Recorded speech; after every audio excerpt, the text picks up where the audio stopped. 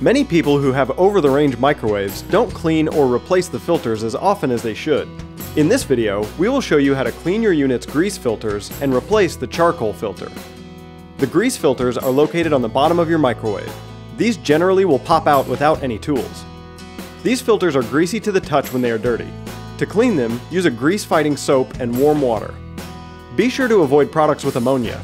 You will know when the filters are clean by their look and feel. When they are dry, replace them under the unit. Most manufacturers recommend cleaning these once a month. The charcoal filter is located behind the vent near the top of the unit. There will be 2 or 3 screws on top of the microwave that keep the vent in place. Remove these, and you will then be able to pop off the vent. Simply remove the old filter and insert the new one. Most manufacturers recommend replacing the charcoal filter every 6 months for optimal performance. Be sure to consult your owner's manual for any cleaning or replacement guidelines specific to your unit. If you have any questions about this process, call Security Home Inspections at 317-848-1744.